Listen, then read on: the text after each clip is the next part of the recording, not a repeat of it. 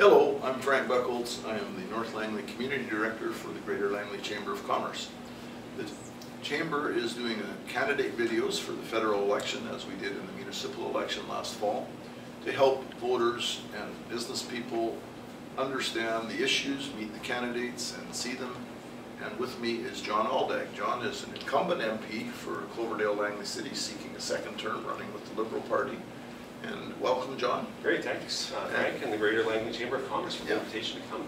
And just tell us a little bit about yourself. You, of course, have a track record now, so you might want to talk a little bit about that and about why you're running. Sure, well, thank you. As you mentioned, this is the end of my first term that I've just reached, and it has been an absolute privilege serving the community of, or the riding of Cloverdale Langley City these past 4 years.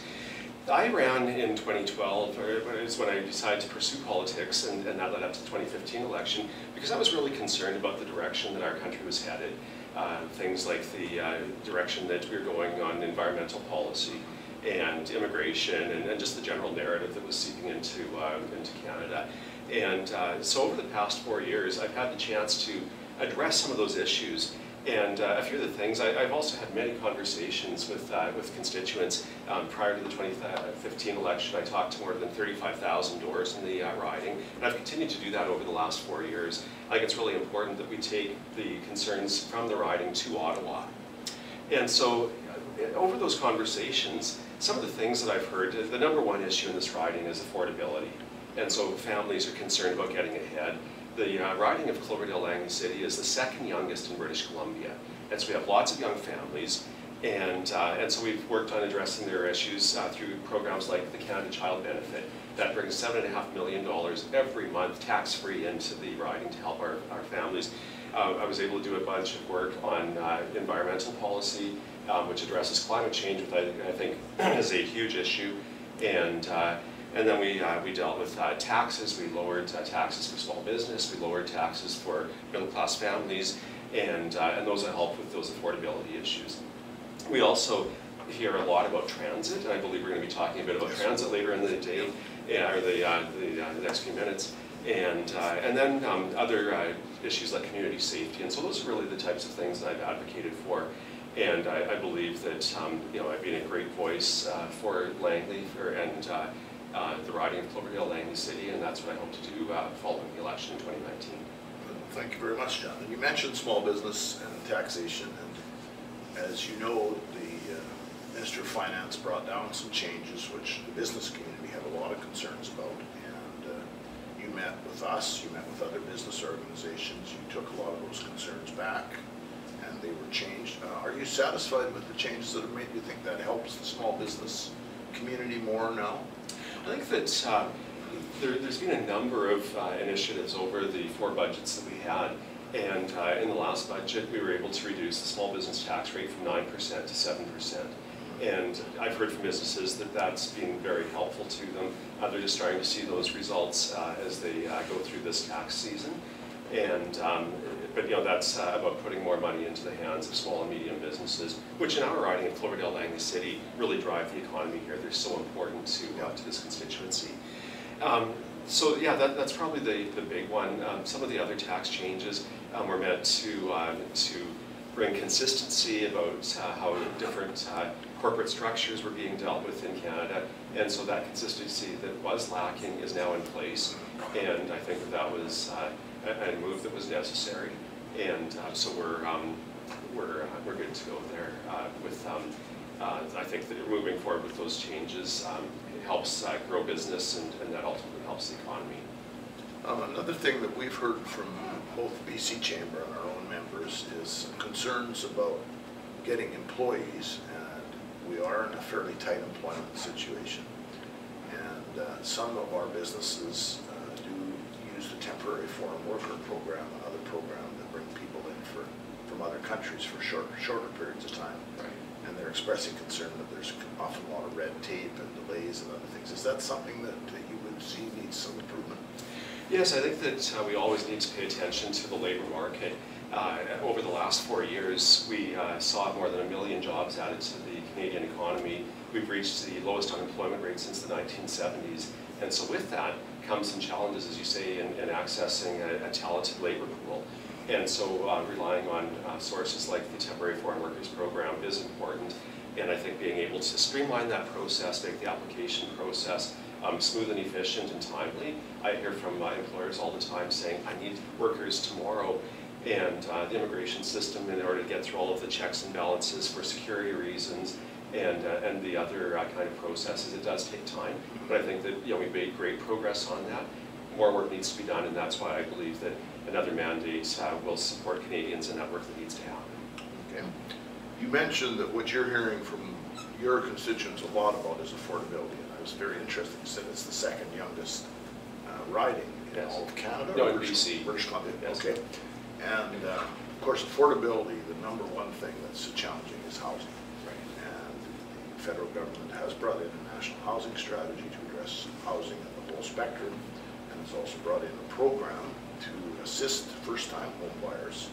Unfortunately, the cutoff for that is about $550,000, which doesn't affect a lot of people here because of the high cost of housing. And we also have heard a lot about the stress test and how that's keeping people from being able to get mortgages. How can you deal with those issues, and how would you deal with them if you're elected for another term?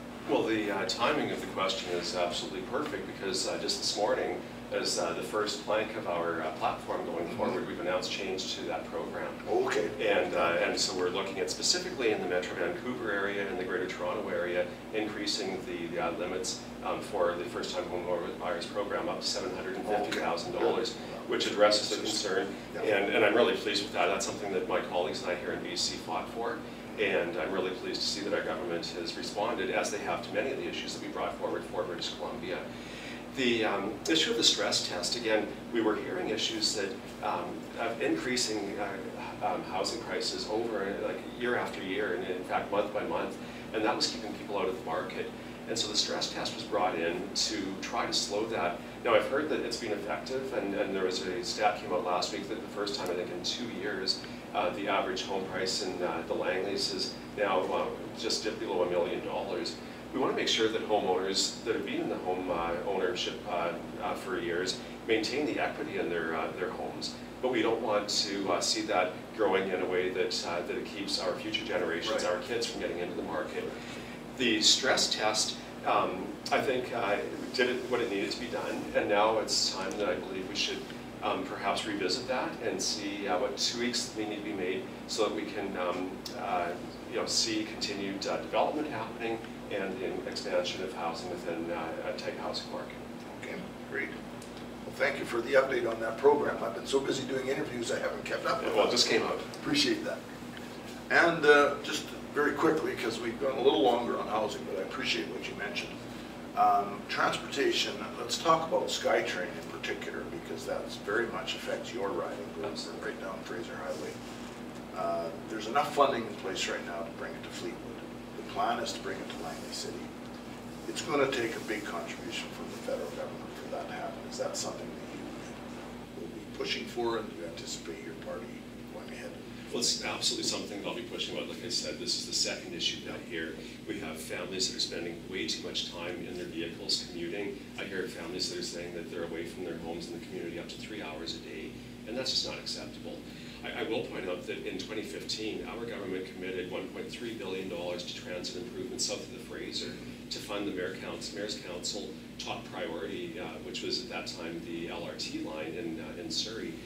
Since the fall election, the priorities changed, and we were able to secure that funding with $650 million from the federal government going into the SkyTrain expansion to Fleetwood. Now, I am of the mind that we need to continue that line. There are efficiencies. If we could keep the project running through right to Langley City, we have the need to move our families as quickly as possible, and so this will be a top priority for me to advocate for the next contribution from the federal government to that program. I will say our government is committed to climate change, and improving public transit is one of those ways that we can deal with it. And so I would expect that we will see continued investments in public transit into the future, and I want to make sure that Cloverdale Langley City gets some of that investment. Great. One final quick question. The Trans Mountain Pipeline, of course, has been a hot topic, especially in British Columbia. are you supportive of the expansion? I am supportive of it. And people ask me, we've declared a climate emergency as our government. It's like, how do these two go together? Our government has talked over the last 4 years about how the economy and the environment need to go hand in hand.